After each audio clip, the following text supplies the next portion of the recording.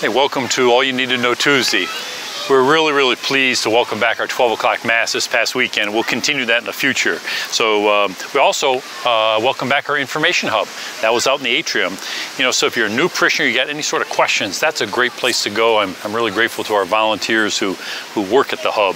That's a great resource for us, and also really grateful for our altar servers. We welcome them back this weekend. You know, and if you are interested in serving, just go to our website and sign up. We'll get you trained up, okay? We've got some live, we've got some new events coming up. Go to the website to look at those, maybe sign up for those. We're very fortunate here at St. Pius to have many different cultures. It's one of the things I really like about here, many different cultures in our parish family. One of the things we do to celebrate those different cultures is on Pentecost Sunday.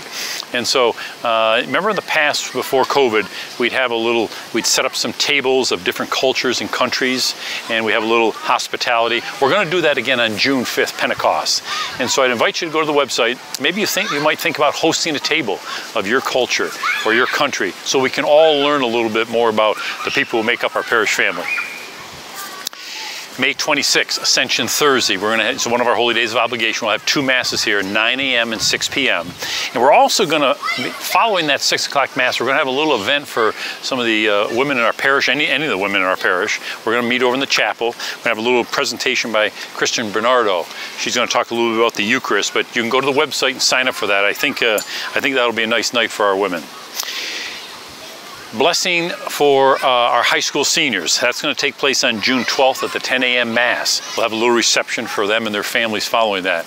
But seniors, if you could RSVP to us, we sent out invitations to everybody we know, but if you didn't get an invitation, let us know. We certainly want you to be a part of that blessing, okay? That's always another highlight. And just go to the website and sign up for that. Please think about saying a prayer for our college students. Many graduations this weekend and last weekend, and of course they start their new careers. So let's keep them in our prayers this week. This upcoming weekend, we're going to have a second collection for Eastern Europe. That's for those churches in that post-communism era. This happened 30 years ago, but some of those churches still struggle to get going, so that's what that collection goes to.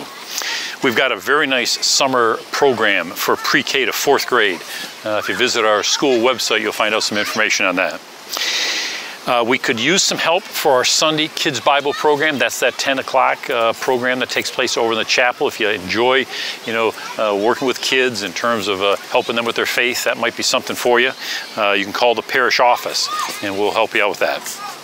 Little thought for the week. Walls turned sideways are bridges. Walls turned sideways are bridges. So thanks for checking out our Tuesday update, and look forward to seeing you this weekend. We got some other great readings this weekend. Again, this time of year, wonderful readings. So see you this weekend.